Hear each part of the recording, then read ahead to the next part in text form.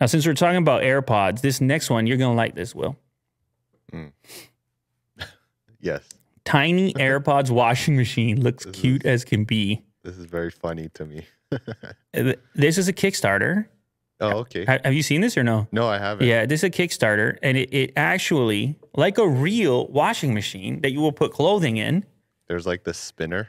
There's the spinner in the middle. It's obviously much tinier than a clothing washing machine. There's a little spinner inside there, and you drop the AirPods in. Although do they have to be AirPods, or could you just drop any? I don't know. It's made for AirPods. You close the lid. It's a top load.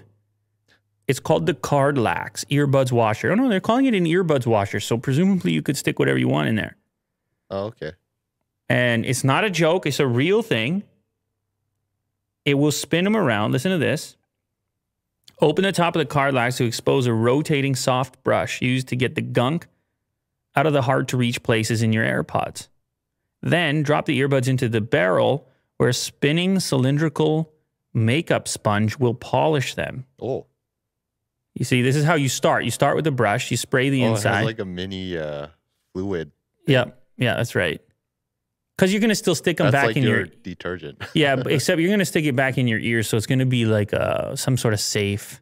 Right. Yeah. It's not like a full wash. No. Rinse cycle. No. And they move around. You pop it open, and look at these babies. From that to that.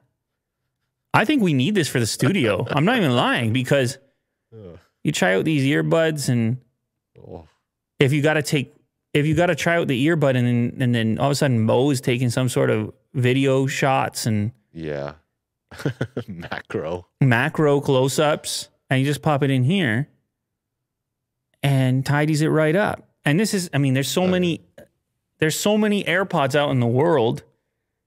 They figured there's actually a market for this thing.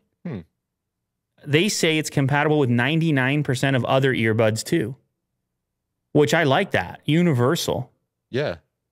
They're obviously going to go with the most high-profile pair to market the product, but you could shove whatever you want in there. That's very funny. Now, this is available on Kickstarter, and I'm going to get you to guess the price right now. $70. $33. Oh, wow. Wow. That's surprising.